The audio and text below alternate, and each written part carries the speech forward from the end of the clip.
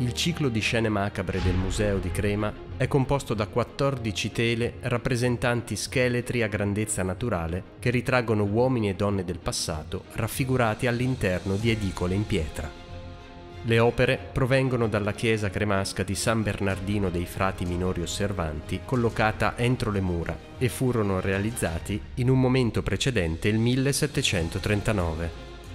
I dipinti erano probabilmente appesi alle lesene della navata della chiesa ed erano parte di un apparato effimero costituito da un cornicione con fregio di fiori bianchi che si snodava per l'intera navata.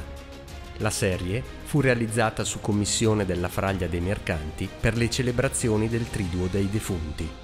Si trattava di un rito di suffragio per le anime del purgatorio diffusosi nel Settecento a partire da Brescia e celebratosi generalmente a ridosso del Carnevale o durante la Quaresima.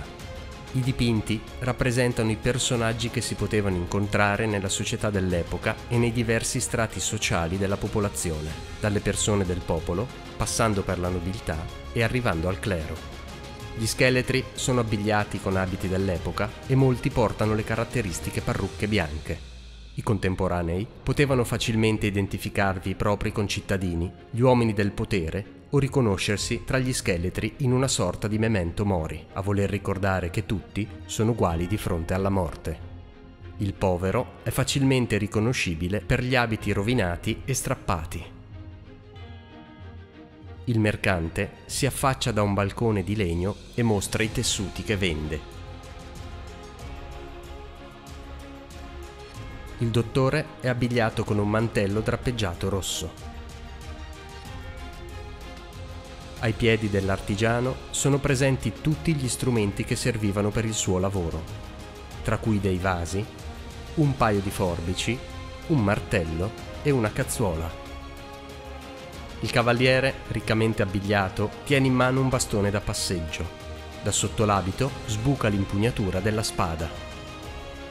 La dama con il bambino, vestita in modo elegante e riccamente ingioiellata, è ritratta mentre si fa aria con un ventaglio. Il patrizio, anche interpretato come il senatore, indossa un abito rosso e regge un bastone, l'insegna del potere. Il doge è riconoscibile per il tipico copricapo dell'autorità veneziana, il corno ducale che sbuca da sotto la corona. Il re è caratterizzato dalla corona e lo scettro. L'imperatore si distingue per la pelliccia di ermellino portata sulle spalle. Il sacerdote, con l'abito talare nero da cui sbuca il colletto bianco, regge un libro, probabilmente un Vangelo, ed ha le mani giunte in preghiera. Il vescovo con il pastorale indossa la mitra. Il cardinale è vestito di rosso, con il tricorno cardinalizio in testa.